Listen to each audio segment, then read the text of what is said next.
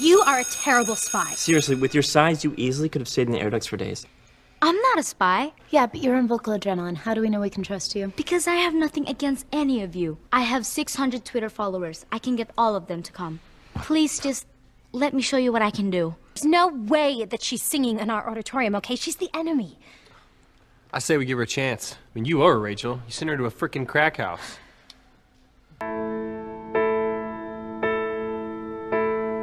When I was young, I never needed anyone,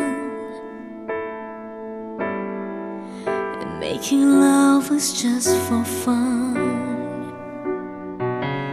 Those days are gone. Living alone, I think of all the friends I've known.